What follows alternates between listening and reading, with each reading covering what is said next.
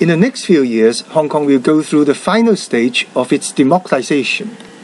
As we prepare ourselves for universal suffrage, we'll be faced with a host of challenges in our political, economic, and social development.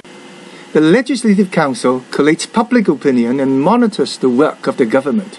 Its performance will be crucial to Hong Kong's continued success.